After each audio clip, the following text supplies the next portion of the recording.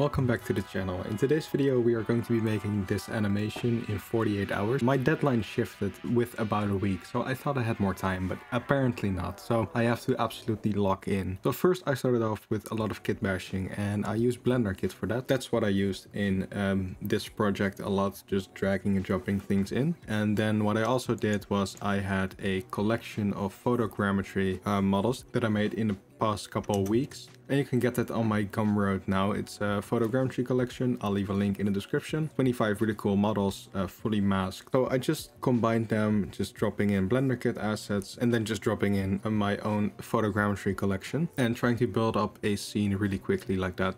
And Blender did crash a couple times because of this. So yeah, make sure that you save it. I didn't, so I had to redo this about 2 times, but it worked out in the end. So the main goal with this was really just the lighting and the general feel of the scene with lighting. And then also showcasing, of course, how easy photogrammetry can be for setting up a scene, and then of course kit bashing as well. But I also had to make an animation, which I kind of cheated a little bit, and you'll see that later in the video. But yeah, this is where I started adding in the lighting.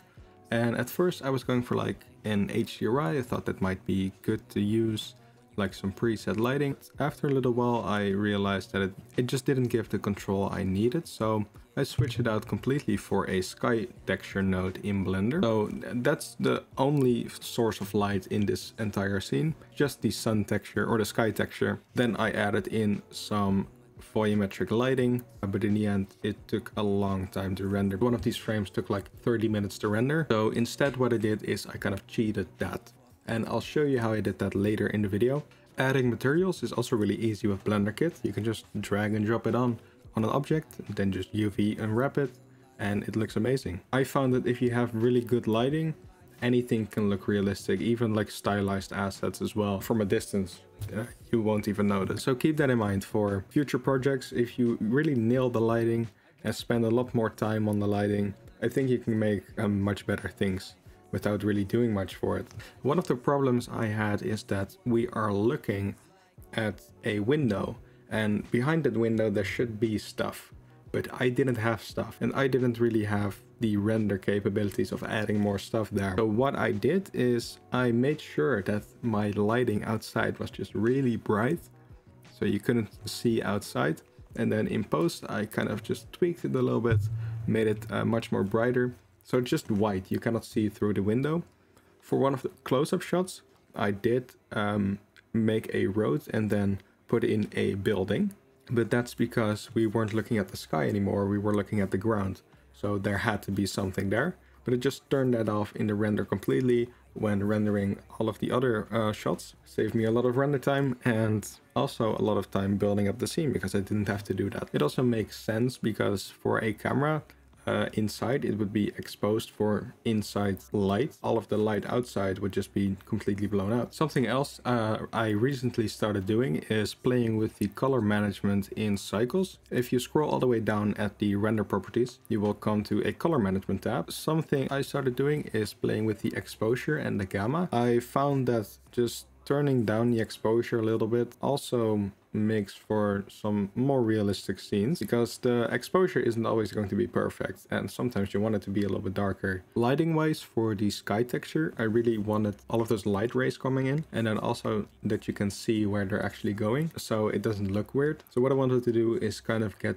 the light to go through the window at an angle that it hit the wall behind it, so that we can see the pattern of the window on the wall. And then later in DaVinci Resolve I could match that with some extra light ray effects and kind of match them up and make them look really cool. When I was done with the scene, I started setting up my cameras. Yeah, just kind of finding the shots that I really wanted and then trying to make up a story with those shots. At this time I did a test render and just brought it into DaVinci Resolve to try and color grade it already, just trying to see if it already worked like this. To kind of speed up render, and I just deleted all of the things that weren't in shot for a specific camera angle. So for example, the close-up shot of the duck, I just deleted everything that you couldn't see, and that really made it a lot more responsive in Blender. Alright, and that's pretty much how I made the scene, and now we're just going to go over to the animation phase. I animated the main character, which will be this duck, with a lattice, and then the rest I just did with scaling I didn't even have a rig for any of these. So for the animation, I just animated it, of course, with the lattice. And what I did was I made collections, and I had one collection for all of the kit bashing stuff. I had one collection with all of my photogrammetry models, and I had one collection with just the duck that I was animating. And that way I could just render out a still image of the background without the duck, and that would take me about like 30 minutes because this was a really heavy scene. I could probably optimize it, but I didn't because I didn't have the time for that, and I think it was quicker for me to render it at 30 minutes than it was for me to optimize this to be rendered. So anyway, I just rendered it out without the duck, and then what I did, I just made all of the collections that weren't my duck a holdout in the collection properties. And what that basically does is it doesn't render it at all, and it will just make it transparent. So that will save you a lot of time while rendering. And I know it sounds a little bit counterintuitive because you still have the objects in your scene, but they don't actually take up like path tracing data. So the computer really doesn't have to think about it all that much when actually rendering. It also really helped, of course, that I could turn off metrics for the animation pass, and then just render out all of the 240 animation frames that I had. And that made it so that every frame was about 10, 20 or 30 seconds, depending on what was happening and how many characters. And then I could just render out the entire animation of like 240 frames and then just put it over top of my static camera render, and then just do a little bit of compositing magic, and it looks really cool. So if you're ever going to do an animation and you really want like this really cool and realistic cycles render, I recommend using static cameras. Don't use any camera shake. I did have camera shake for this, but I added it in post, and it was pretty much the same thing. And then something that was really nice is that because I photo scanned all of these objects, I actually have them here, and I'll go grab one. For example, this guy. And what's really nice is that this one was animated, so I could just do some sound effects with this. But it's really nice to have the actual objects that you can make sounds with, so you don't have to rely on other people's sound. And you might also be able to set up a sound library with these things. And that's basically what I did for all of these animation shots. Alright, so let's go over to the editing phase of this video. I'll show you how I made everything, all of my compositing layers, all of my color grading, tell you why I did it and how I did it. So here we are in DaVinci Resolve. So as you can see, I have a lot of layers, a lot of compositing layers, a lot of adjustments layers as well. So I have like these EXR, these were the static frames, the frame sequences, and also some screen recordings from OBS for the sounds I used. Alright, so let's dive in a little bit. And I think I'm just going to showcase a shot that has a lot of compositing.